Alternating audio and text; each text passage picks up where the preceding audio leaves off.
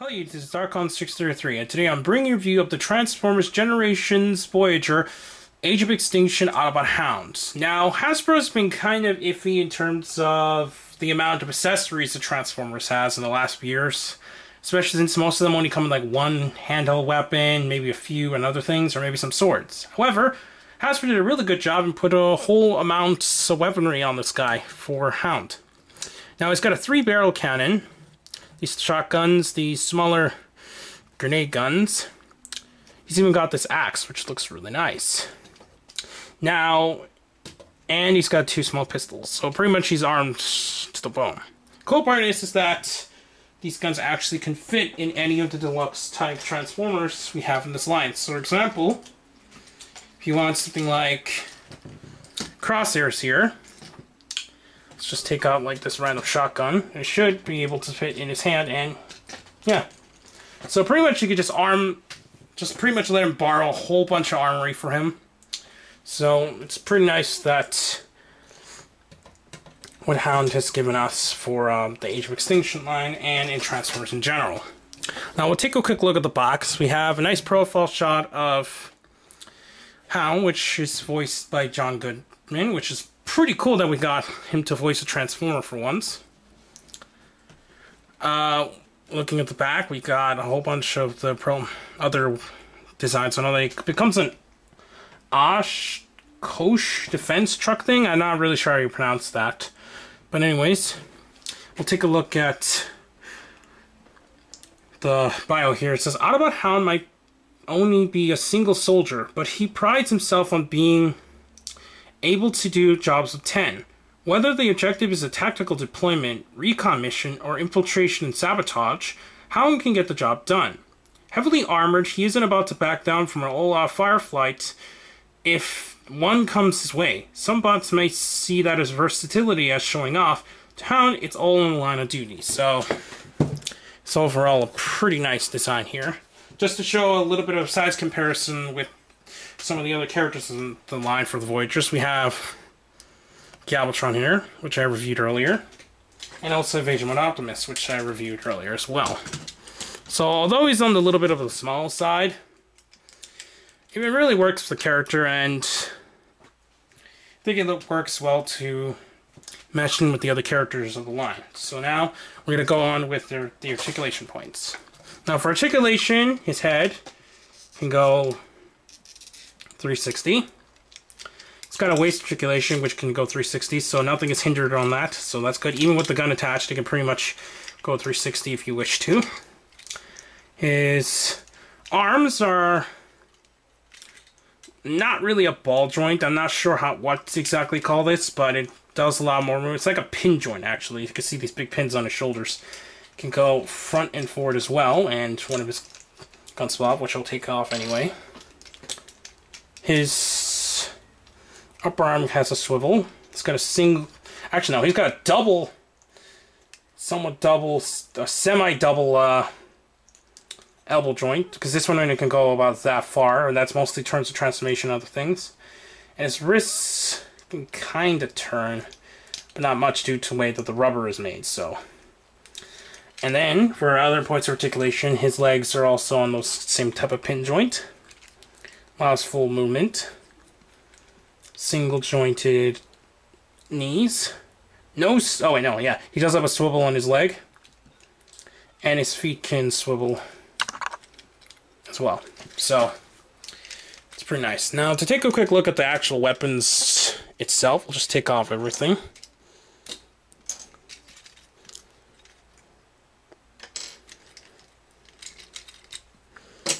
Includes the small pistols in his legs as well, which easily stores on the side there inside.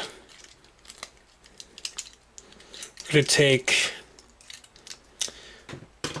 Hound off to the side and take a look at the individual weapons. So now, first, we'll take a look at the biggest weapon of the bunch, the 3-barreled blaster. These weapons are actually extremely well molded, and I really like how they made a good design overall. And as reported, there's a part here which causes major stress marks. As you can see there, already have a big stress mark. Let me see if I can... Right there, there's like a big stress mark right there where the pin is. So unfortunately, that's just how the design was in a way if this thing could transform, since this actually's got two modes. We got the regular 3-barrel mode, or if you wished, push this down, collapse it, and then make sure that you actually turn this piece first, collapse it, and then you have the flat kind of gun, and that's mostly for storage and actually for the second mode this has. So basically the second mode, how to turn this into the second mode, all you need to do is take these pieces here, the grenade launchers, make sure that you peg them together, since there's a hole at the end of each of the barrels. Just plug them in like that, so now it looks like that. There's also holes at the top of the barrel as well, which attach to the pegs that are on the top there, so it looks like that. Now for this, what you gotta do is collapse the handles for both of them. And then on the side here, there's these... Oh yeah, I always sometimes get confused. Actually, what you're supposed to do is keep it out like that. So that's where I get confused sometimes. So you actually just need to keep it out like that altogether. So now we're going to quickly peg these back on like normal. Now on the sides here, there's these little pegs there on the side of the gun. They'll fit into these little slots that are on the side of these larger weapons here. Just slide in and peg in. So it looks like that so far. Now what you're going to do, sometimes that has a hard time staying on, but once you get that done, you're going to take the pegs here on the smaller pistols and connect them to the ends of the barrels there, both sides. Both of them. And then, to finish off the combined weapon mode here, all you need to do is take the knife, just plug it onto the front barrel there, and now you have the combined weapon, which you can actually store in his hand pretty well. If the things would stop popping off, that would be nice. There. And you can just plug it onto his hand, so now he's got a giant machete kind of giant blaster thing. So yeah, it's pretty crazy what they designed what this thing can do. Now to transform him, actually what you're going to do first, since his vehicle mode can actually store all of his weapons, what you're going to have to do is now take this entire weapon apart.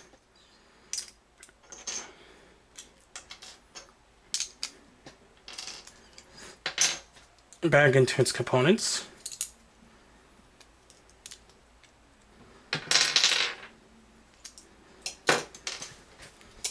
And now what you're going to do is, now you're going to change this back into the flat mode.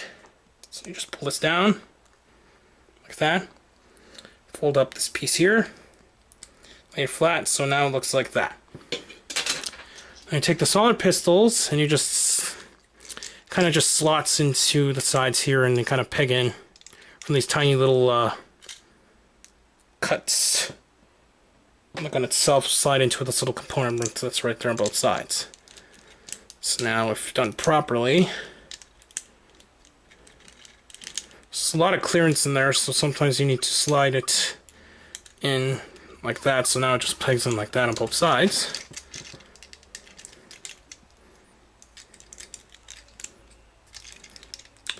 And now, this one has a little problem snapping into place times too, so I don't know, I sometimes got some bad luck with these, but sometimes it's not bad, so. Okay, so that's it for now. Now what you're going to do is open up the chest here, so now it reveals the top of the vehicle. Unclip the sides here.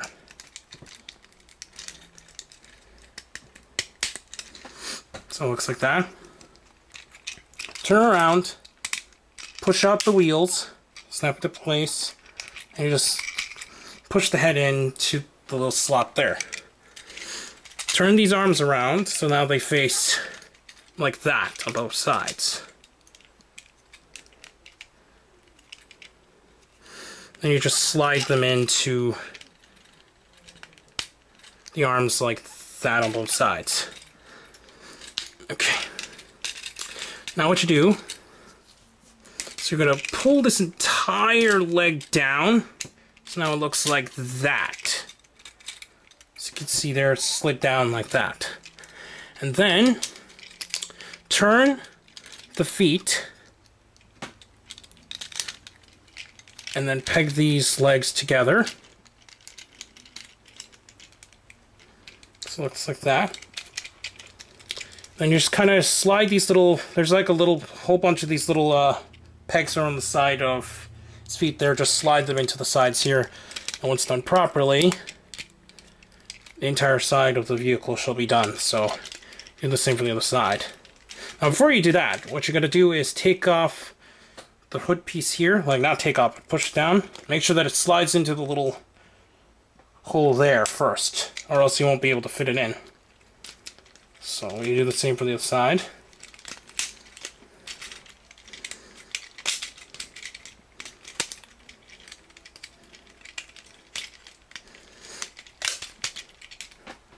Looks like that. Then you just peg everything together from the back. And then you just make sure that you align everything so that everything slots in properly.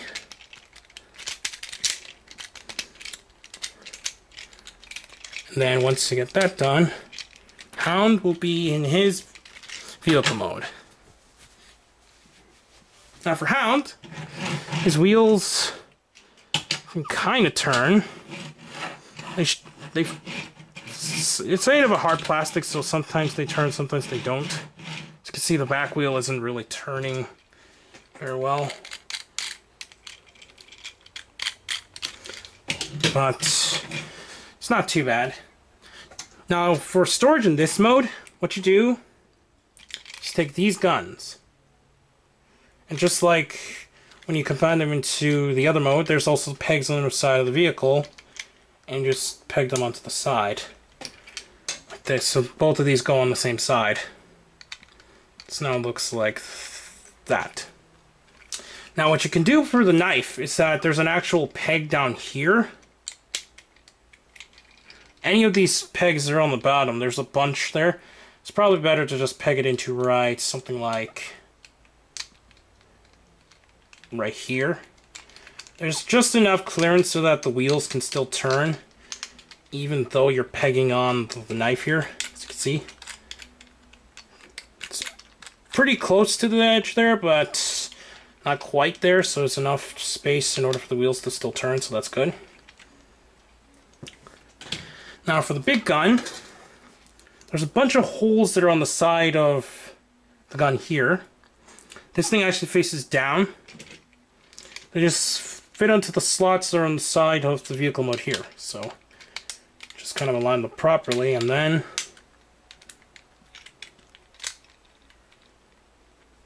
there you have the gun attached. And sometimes this also doesn't like to slot in all the way. So Hound's got a whole bunch of QC problems on mine, where all over the things just like to pop off in this mode, and it's really annoying. I wish the QC issues weren't as bad, as you can see here. And then finally, this is where it has the most problem. These pieces are actually supposed to fit onto the side here. But sometimes they like to pop off on their own, so they just kind of slide into the little space in between there. And they don't like to stay in very well either, so let's see if I can get this on to stay in the review.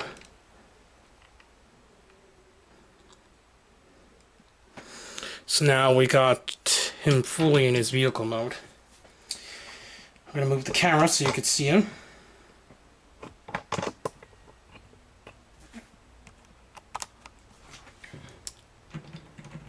there you have Hound, completely in his vehicle mode with all the weapons attached to the side.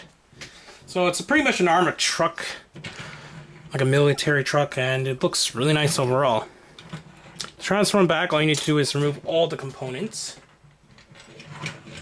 from the side of his vehicle mode.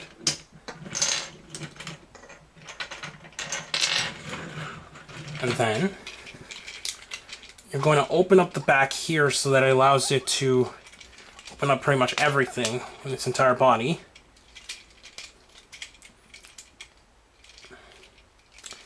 You're going to unpeg these down so look like that. Then you're going to open this up like that. Just peg them back together. Snap into place. Pull up the arms from the slots here. So like that.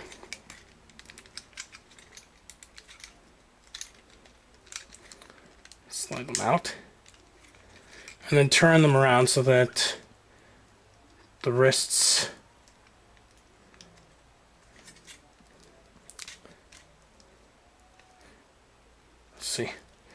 wrists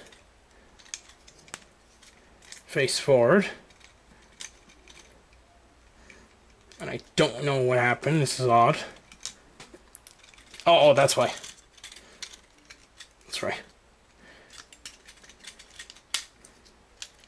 So it looks like that now. You just put them in forward, so now they're faced like that. Pick the entire leg down like this. Turn the feet. Push out the wheels. Pull out this entire panel from the back so that you can free the head. And then fold that over here. Push in the wheels. And peg everything back together. And there you have Hound back in his robot mode. So Hound is a very impressive design, although it's very simplistic like some of the other designs of the toy line. But I rather enjoy the stuff that he has to offer with the weaponry. Design's still pretty nice, even though it's simplistic transformation and so on. But, well, I think Hasbro did a very nice job designing this toy. So, I highly recommend it. Anyways, please comment and subscribe, check out Tokyo News, Hero Otaku, Rajio, Nihon, and the other channels down below, and I'll see you YouTube. Bye.